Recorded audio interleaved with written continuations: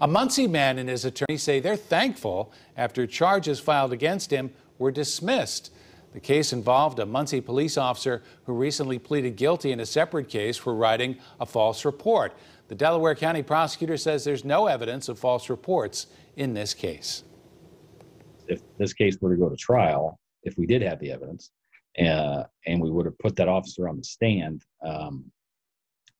that is what we call a crime of dishonesty. And honestly, I did not expect to get in trouble after high school. I had high ambitions to be something and start a career. The Delaware County prosecutor says his office couldn't find a witness related to the case, so they couldn't prove the charge either way.